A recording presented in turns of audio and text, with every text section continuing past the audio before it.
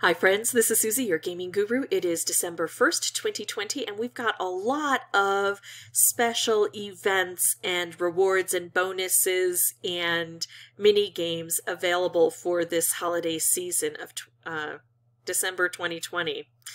And Flavor of the Day is something that started for me yesterday, and I get to continue it today. It looks like I have to collect 250 striped candies within the next 12 hours in order to get these boosters. Normally I say go to your most recent levels or your current levels and play those and advance on the map while you're also collecting.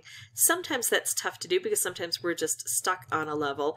And so if you are stuck and you want to find a really good way to advance, level 1476 is just one of the very best levels ever. But also, as I've been showing, anything that ends in 1,000, the levels 1,000, 2,000, 3,000, 4,000, and 5,000 were made fairly easy when they had a special event celebrating the 5,000th level in Candy Crush.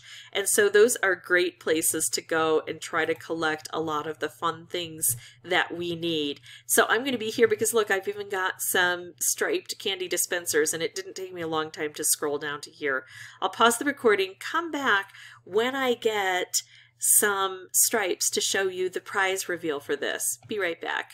As a matter of comparison between the different levels, I did level 3,000 and got 27 stripes. That wasn't very much, so I thought I would head down to my favorite 1476, and it's just got wide open spaces. So look how easy it is to make stripes, because we can not only just make stripes just about wherever we want, but we also have a strong opportunity of trying to put them together with some color bombs in order to get things going.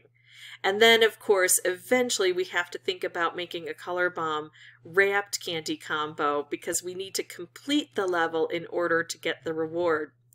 I have held off on trying to get those wrapped candies, though, because I didn't want the game to end too quickly.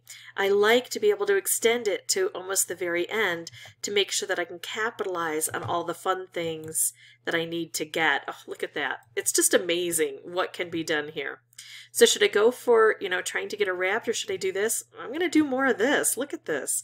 And the wrapped are just kind of falling into place anyway, and I get more color bombs. So I just can't be too worried about all this.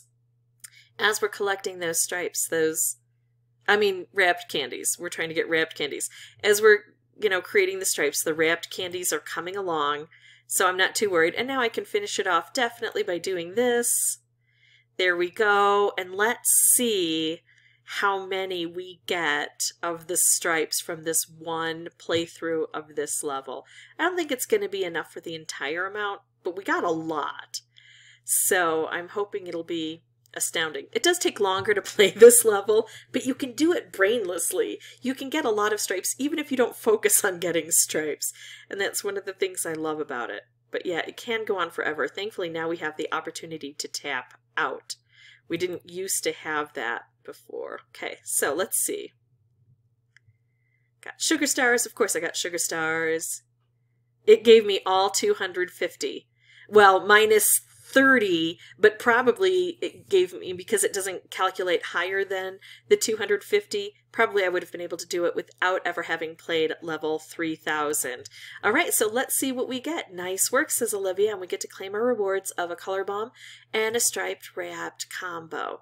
So that's it for that event today. I'll try to come back tomorrow when we get it again. It's gone from here for now, but I should be able to see it tomorrow with a new event with a new thing to capture.